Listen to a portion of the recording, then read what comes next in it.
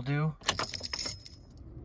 I'll grab these jumper cables, these QVOYAR jumper cables. They're heavy duty, 12-foot, 6-gauge jumper cables these guys sent me to do an unboxing review on.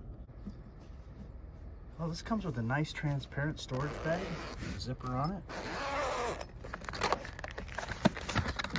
It comes with some safety gloves too. Okay, red is going to go on the positive terminal of the battery. Black is going to go on the negative terminal of one battery. Put one on the good battery, one on the dead, or the one that needs charging. Same thing, negative, positive.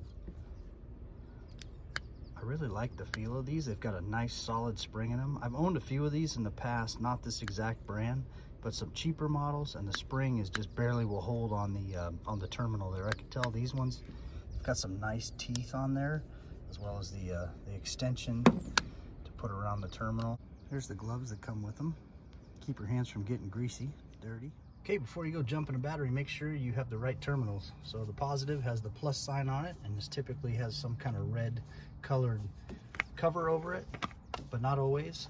And then the black is going to have the negative sign, so that's your negative, and the black lead goes on that. So this is the battery that's dead, that needs charging here. So we're going to go ahead and grab the terminal. You can grab it here, you can grab it around there.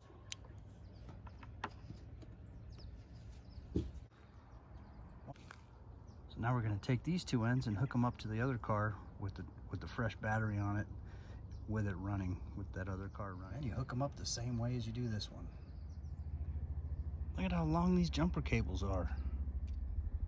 Okay, now that we're hooked up to both vehicles and the other one's running, we've got both batteries connected to each other. I'm gonna go ahead and start this up.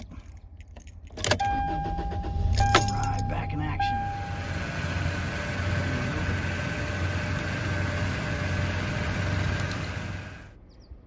Okay, now that I've used them, I'm gonna go ahead and put them back in the storage bag here for storage. Right, easily stowable in the trunk of a car.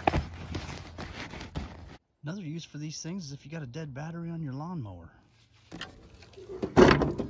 Same thing with this one. One up to the positive, black to the negative, and the other side up to a car battery that's running.